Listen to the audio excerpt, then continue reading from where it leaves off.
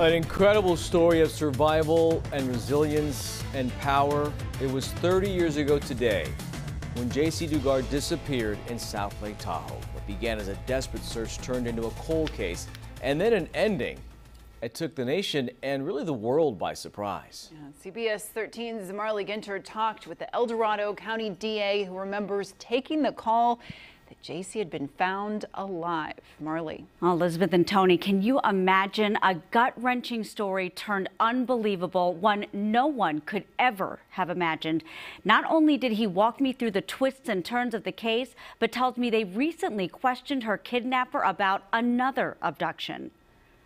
June 10th, 1991, the beginning of an 18-year nightmare for Jaycee Lee Dugard. She's very resilient, and she's a survivor. I mean, I just think there's no other way to put it. El Dorado County District Attorney Vern Pearson knows the story well. Dugard kidnapped by Philip Garrido and his wife Nancy as she walked to the bus stop in South Lake Tahoe. Pearson remembers getting the call when Dugard was found years later in 2009. To find out that the little girl that was 11 years old, 30 years ago today, who disappeared for all that time, and that she's still alive. It was fantastic to get that news and learn that, but it was pretty surprising. Especially surprising considering the unspeakable horrors she endured, held hostage, sometimes in a shed or even tent, repeatedly raped, and even forced to bear Garrido's children, one when she was just 14 years old and another when she was 17. He'd only recently gotten out of prison for a prior kidnap rape.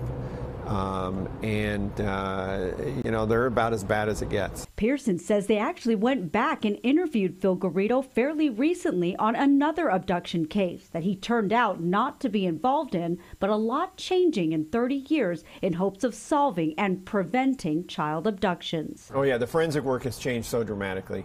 Communications between law enforcement, there's a number of different things in terms of identifying when someone goes missing and tracking that. Technology has changed dramatically.